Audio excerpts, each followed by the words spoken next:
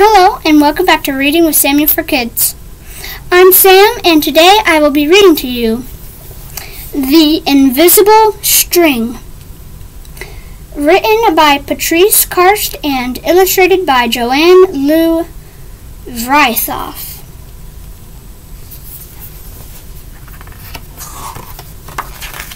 The Invisible String. To the children of the world and the magic of their strings. Lisa and Jeremy, the twins, were asleep one calm and quiet night.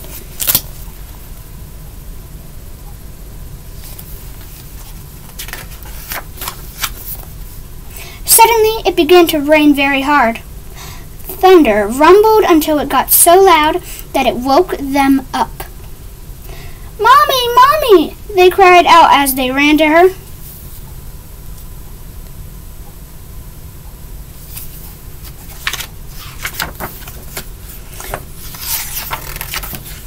"Don't worry, you two. It's just the storm making all that noise. Go back to bed." "We want to stay close to you," said Jeremy. "We're scared."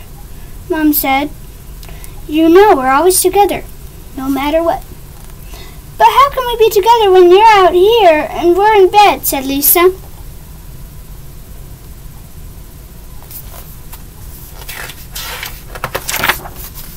Mom held something right in front of them and said, "This is how."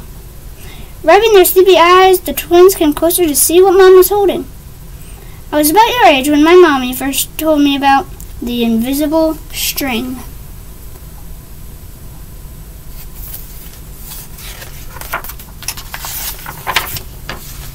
"I don't see a string," said Jeremy. "You don't need to see the invisible string. People who love each other are always connected by a very special string made of love." "But if you can't see it, how do you know it's there?" asked Lisa. "Even though you can't see it with your eyes, you can feel it with your heart and know that you are always connected to everyone you love."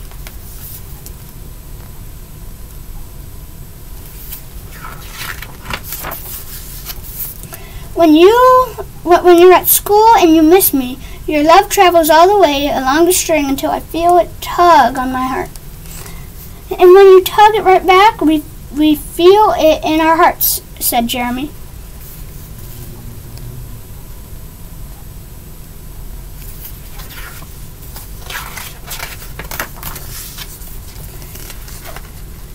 Does Jasper the cat have an invisible string? Lisa asked.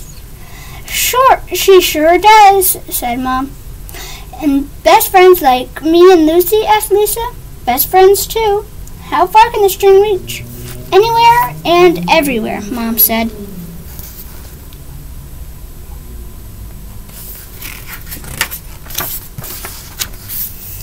"Would it reach me even if I were in a submarine? If I were a submarine captain deep in the ocean?" asked Jeremy. "Yes," Mom said. "Even there."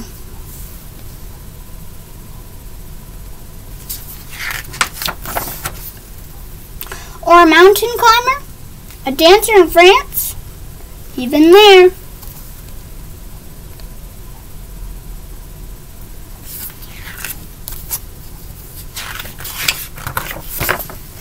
"A jungle explorer? Even there."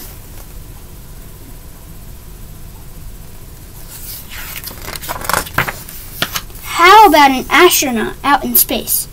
"Yes, even there."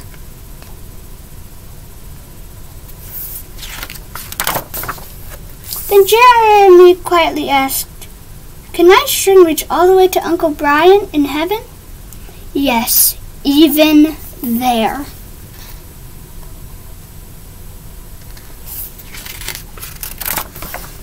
"Does the string go away when you're mad at us?" "Never," said Mom. "Love is stronger than anger, and as long as love is in your heart, the string will always be there."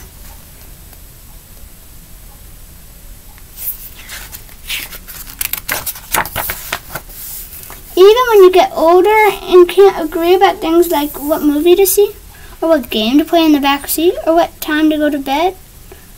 "Oh, that's right. You two should be in bed."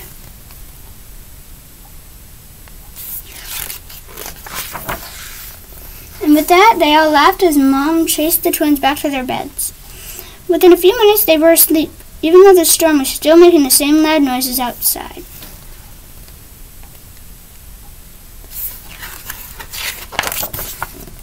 As they slept, they started dreaming of all the invisible strings they have, and all the strings their friends have, and their friends have, till everyone in the world was connected by invisible strings.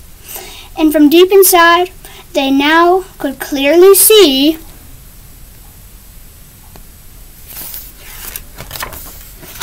no one is ever alone.